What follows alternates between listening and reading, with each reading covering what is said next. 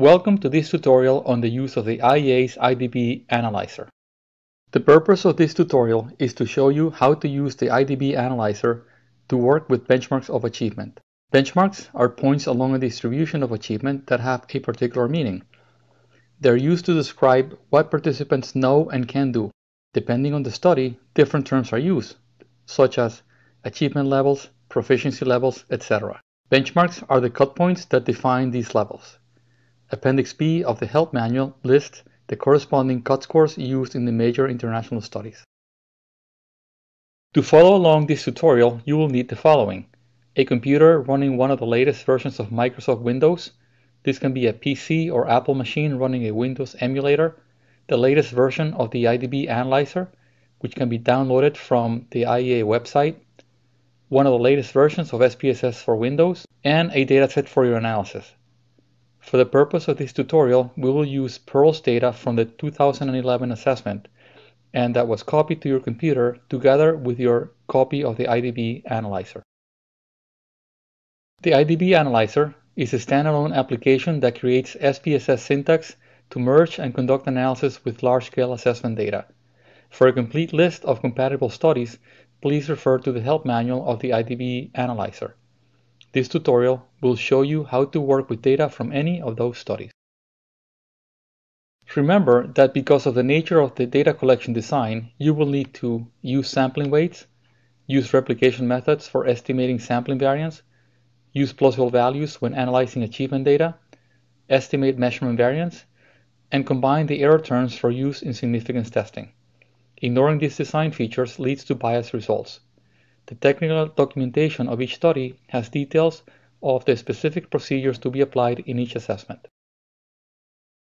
The analysis module of the IDB analyzer is a tool that allows you to select variables relevant for your analysis, create code in SPSS that will be used for the analysis, conduct analysis taking into account the sample and assessment design, and produce results in different formats that can be readily used by other software. It works by reading a data file stored in your local computer. It then uses SPSS as a computation engine for the analysis. Please note that for more efficient processing, you should use your local machine to save all your results. Before we get started, take this opportunity to launch the IDB analyzer. If you haven't downloaded a copy of the IDB analyzer, please refer to the first tutorial of this series where you will receive instructions on how to download and install the IDB analyzer. Also, please start your copy of SPSS. When conducting an analysis, you will first need to select the analysis type.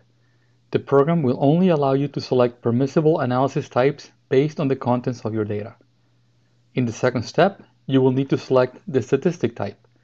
When you select benchmarks, you will be computing % of the population meeting a set of user-specified performance or achievement benchmarks. It computes these percentages in two modes: cumulative, as the % of the population at or above given points in the distribution, or discrete, as the % of the population within given points of the distribution. For this last type of analysis, the IDB analyzer can also compute the mean of an analysis variable for those at a particular achievement level when the discrete option is selected. For the purpose of this tutorial, we will show you how to conduct the following analysis. Compute the % of students meeting the Pearl's achievement benchmarks, or % at or above 400, 475, 550, 625 on the proficiency scale. We'll compute the % of students at each of the 5 groups defined by the Pearl's achievement benchmarks, and we'll also compute the % of students at each of the 5 groups defined by the Pearl's achievement benchmarks and their average motivation to read. To conduct the benchmarks analysis, first click on the analysis module, then select the data for the analysis. We're going to select Merge Pearl's data in the examples folder of the IDB analyzer installation folder. For analysis type, we'll select using student weights. For statistics type, we'll use benchmarks. Notice how the plausible value options is grayed out because you have to use plausible values for the benchmark's statistic type. For our first example, we're going to use the cumulative analysis type, 2 decimals. We'll do the analysis by country, and we'll do the analysis for the reading plausible values. For the achievement benchmarks, we'll choose the ones that are used for pearls. These can be found by looking at the help manual, Appendix B. And we'll see that the cut scores for pearls are 400, 475, 550, and 625. So we'll type here 400, 475, 550, and 625. The output file we're going to call benchmarks cumulative.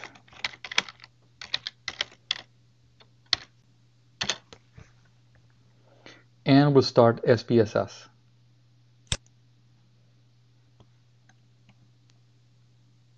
We can run this analysis by pressing Ctrl A followed by Ctrl R, or by selecting Run All.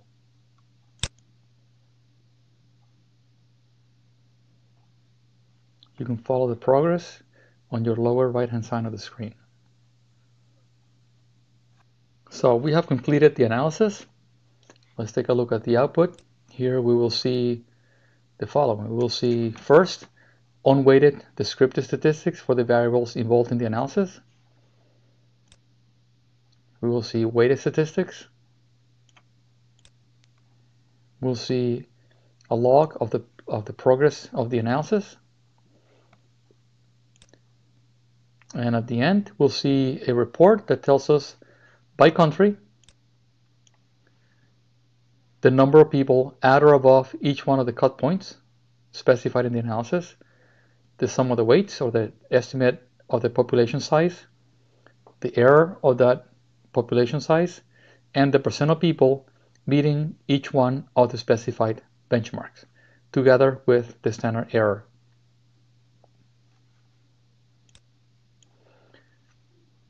In our next analysis, we will do not cumulative, but discrete analysis, where we will be doing the same analysis by country, using the reading plausible values, using the same benchmarks, 400, 475, 550, 625. Then we're going to define our output file, and we will call this benchmarks discrete. Start SPSS, and we'll go run all. Once the analysis is complete, you'll have the following. You will have descriptive statistics unweighted for your analysis variables. You will have weighted statistics. You will have a log of your analysis.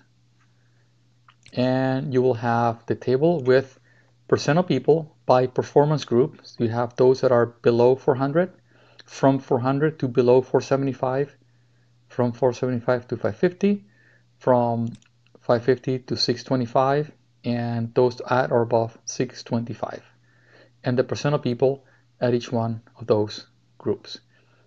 Notice that the cut points are the lower bound of the level. So since we entered 400, you'll get the percent below 400, and those that are from 400 to below 475. You also get a table with the percent of students at each one of the levels.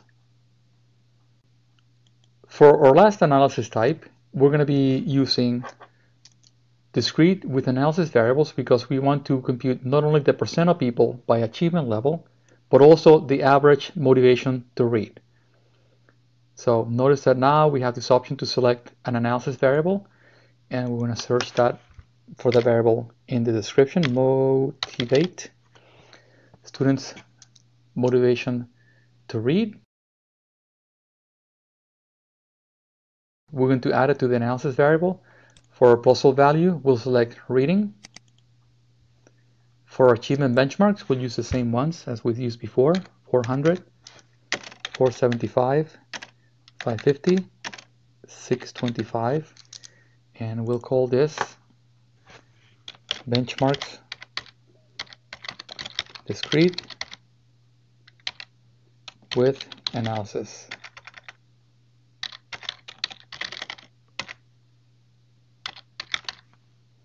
Variable. Start SPSS. Run all.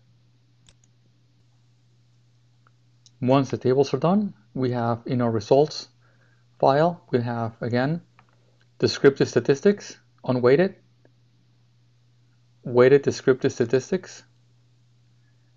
We have the log of the processing, and notice that we did the analysis 5 times, once for each possible value with 150 replications. And in our table where we're reporting the results, we have for each country, by performance group, the number of people, the sum of the weights, meaning the population estimate. We have the percent of people at each one of those performance levels and the standard error. And we have their average motivation to read with the standard error and the standard deviation. You also see the percent missing, meaning the percent of people at that group that did not have, for whom we didn't have a motivation to read score. This table will be followed by 2 graphics, one that displays in a line graph displaying the average motivation to read by performance group, and the next one displaying the same information in a bar chart, and the last graph will have a cumulative bar chart where you have the percent of people by country at each one of the achievement levels. The last piece of information that is worth noting here, it has to do with the results that are outputted to the directory. You will see that for each analysis, you'll have an Excel file with the results. So you have for each country, the analysis variable by reading achievement, the achievement level, and you have the number of people at each achievement level, the estimate of the population, and a series of statistics that were reported previously in the SPSS output. Additionally, you have a file ending in the word SIG, S-I-G, where you have significance testing by level between countries. So this will allow you to compare whether the percent of people at below 400 in Australia and Bulgaria are significantly different. And you will see the comparison for the percent, and you'll have the difference in the percentage, and you will also have whether those below 400 differ in their motivation to read with the corresponding t-test. For more information on the meaning of each of the entries in this file, please refer to the user manual. Thank you for taking the time to view this tutorial.